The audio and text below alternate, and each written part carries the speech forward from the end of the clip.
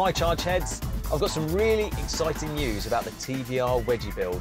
Now some might know this build has been going on for a really long time. Are we there yet? No we are not! Are we there yet? No! Gathering information, as some of you know, and also just making sure we get the right battery and motor.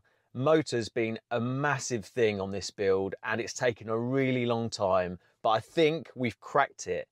But today I'm at Ralph's because we've had a delivery of batteries, because I've ordered the batteries from a company called EV Breakers in Northern Ireland, evbreakers.com, great company, any of that sort of stuff, motors, batteries, anything to do with EVs, go and see him, he's the man to speak to. Like I said, really excited about the motor. I found a used one, yes, a used motor, and I found one that's powerful. So I will go into detail on that next time.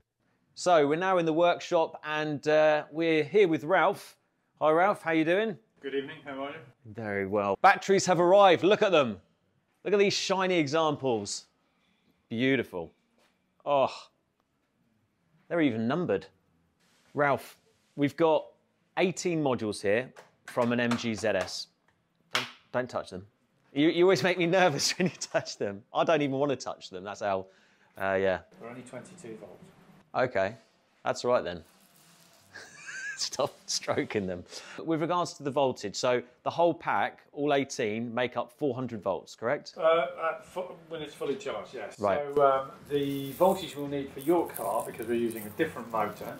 A motor that we're, it's exhibit. top secret. But we're only running 350 volts for that particular motor. So we only need 16 of these, which is good. Yeah. Because it saves space, and there is no space in your car whatsoever. So None. It's very important. None. But it also saves a bit of weight. And it also means that we can use the best 16 out of these 18 modules. Excellent, excellent. Maybe fit one of the spare ones in the tri-key. Nike! Oh, God. Yes, yes. He's zipping up the road. Range of 200. Go on, yeah, sorry. Anyway. I digress. Red herring. I've come up with this really amazing plan. So cunning you could put a tail on it and call it a weasel. Okay. Really amazing plan. Awesome. It does involve cutting up your car. But we're not allowed to cut up the car, Ralph. I'm not cutting up your chassis. Ah, okay. Cutting up your body. Now stand aside, worthy adversary. 'Tis but a scratch. Cool. So I'm going to cut out your parcel shelf. I could potentially live with that, yeah. So it's going to be where the boot lid is, it's going to be flat all the way into the back of the seats and all that. Right, okay. Okay. So I'm not able to put my golf clubs up there, or You've got golf clubs. might have. If you play golf, Oh! I should have yelled too. I'm not a golfer. I can play though. Yeah, yeah. Don't tell anyone. Oh, okay. you just told everyone. Yes, I did. Whoops. Okay. Both viewers on the YouTube channel. Yes, all three of them. Mum, Dad. Yeah. My wife. No, she doesn't watch it actually. Sorry, carry on. So what I'm going to do is I'm going to put No. 7 of these modules across where your parcel shelf used to be. Okay. And we're going to make a heavy-duty battery pack. Yep. So one of the important things is that the battery packs have to be strong enough so that when you crash the car, Thanks. I've seen some of your footage. So, you know, when there's just a wreckage of twisted metal and carbon fibre and it's just all over the road. There's carbon fibre in my car. There will be. Oh. The battery boxes will still be intact. Okay, great. And they're going to be made of mild steel, I guess? So we're going to use a variety of different materials in there. Excellent. Now, the great thing about steel, we use some high tensile steel, is it's very good for impact protection. Yes. Because you can give it a hell of a beating and it will twist a bit, and then when you hit the second car as you're careering down the road, bouncing off the crash barriers, Yep. there's still strength left in it for that second impact. So secondary impact's really good with steel. So we'll use a bit of that. Yep. We'll make the rest of the structure. We'll have some aluminium plates underneath it because we've got to get the cooling system in. Yep. So there'll be some aluminium bed plates in it. And we're going to make the whole shell either out of aluminium sheet or possibly carbon fibre, depending on how much money I can extract from you. Right. So we're going to have 7 of them across the parcel shelf. Now there's a space underneath there, Yep. either side of the chassis, Yep. above the trailing arms, Right. where we can get another 2 modules on either side. So what we end up with is like a saddle tank. So we'll have 2 more modules underneath those, and 2 modules underneath those. So our battery box will be that shape. Okay. How many batteries go in the back then? So 9 batteries in the back. 9 in the back. Right. We've also got to get the cooling system in, the wiring, the interconnects. And the cooling's for the batteries and the motor?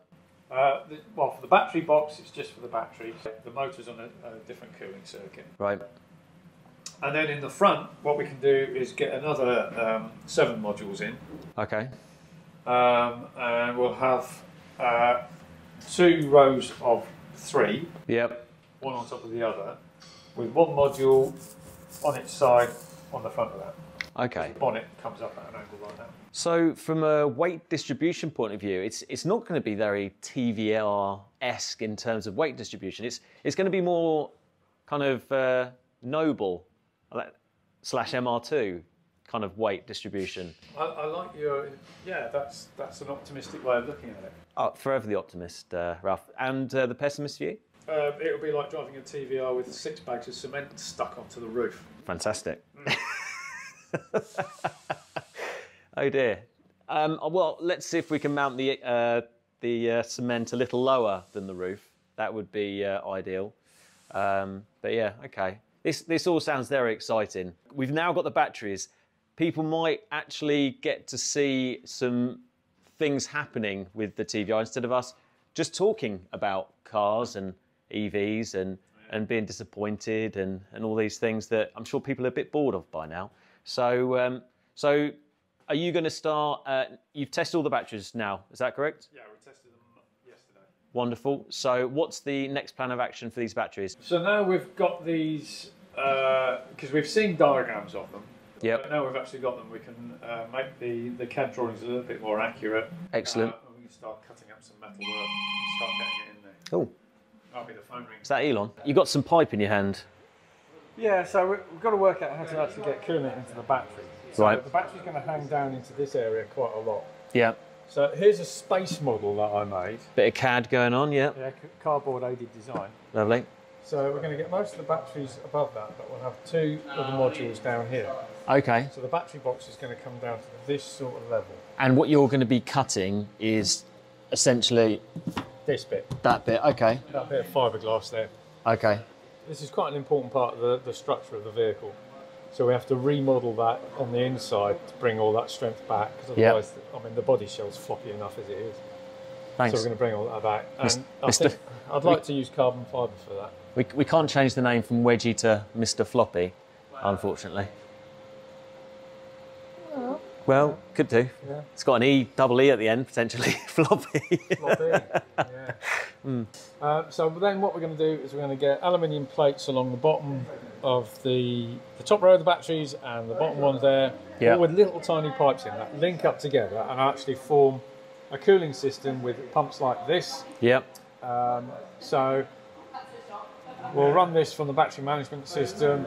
That'll take the coolant from there, and then that will run it all the way to the front to the radiator. Okay. To keep the batteries cool. And is there just going to be one radiator? So it kind of depends on which type of system we go for. Yep. But I'm kind of hoping that we can get the motor, the inverter and the charge controller running at the same temperature. Ideally, it'll be at the same temperature that we run the batteries at. Yeah. It depends what sort of system you end up buying. But if we can't do that, then we can run 2 different radiators. They're only little radiators. Right. Neither of the systems will get above 50 degrees C. Ideally, we'll never run the batteries above 40. We're trying to target sort of 20, 25 degrees C. Now, obviously, on a hot day, that's very difficult to do. Well, from a cooling point of view, what I'm thinking now, because you've given me the exciting news that a lot of the weight's going to be more in the kind of mid-engine style, that maybe getting on the track would be quite a lot of fun, because it should actually handle better than a TVR, theoretically. Theoretically. It's a possibility. Well, It's a possibility. Yeah. There's a number of things we need to sort out. For instance, the TVR have got this trailing arm system, Yeah. which quite frankly is rubbish. It's a little bit on the dog poop side, isn't it? So we can add a bracket onto there Yeah. to start getting a bit more strength in, take some of the compliance out of that bush there, and that will stiffen that up a bit. So we can improve it, but the geometry is that wheel camber angle moves a lot with bump. Right. So it's not the best design. And of course the inboard brakes, which are great for unsprung mass reduction. okay. Major refinement. Yes. Well, we'll make it special. We'll use a more modern, high efficiency radiator with closer fins. Yeah. And we'll run a series of little coolant pumps like this. Yeah. Um, How many pumps would we need? Well, what I'd like to do is have one for the inverter motor system, Yeah. another one for the charge controller, Mhm. And another one for the battery pack. Right. Possibly two for the battery packs, Oh wow. Okay. depending on how we can run the coolant pipes. If you want an interior heater, I think that's important. there are two ways of doing it. I haven't got enough jumpers, I don't think so. We can run a high voltage, what we call a kettle in the industry, but a high voltage water heater Yeah. running through an interior heater, or we can run a low voltage heating element, Yeah. what we call a toaster in the industry, He'll be the same annoying. Howdy doodly do. which is a lower power thing, but you've only got a small Cabin. area. Yeah. I must admit, I was thinking that whatever's going to be the most efficient. I think efficiency is going to be It's a mostly factor. demisting on a cold day. Yeah, basically, because I'm thinking heated seats in the seats in there, to be honest, because they'll be more efficient, won't if they? we run two 12-volt heater systems Mm. as a demister, Yeah. that'll mean on the cold morning when you get to the track day and it's all exciting, you've had your cup of coffee and you've got your stream back driving gloves on, Yeah. you can demist your windows, your seat heater's on, Yeah. and you're out there enjoying yourself.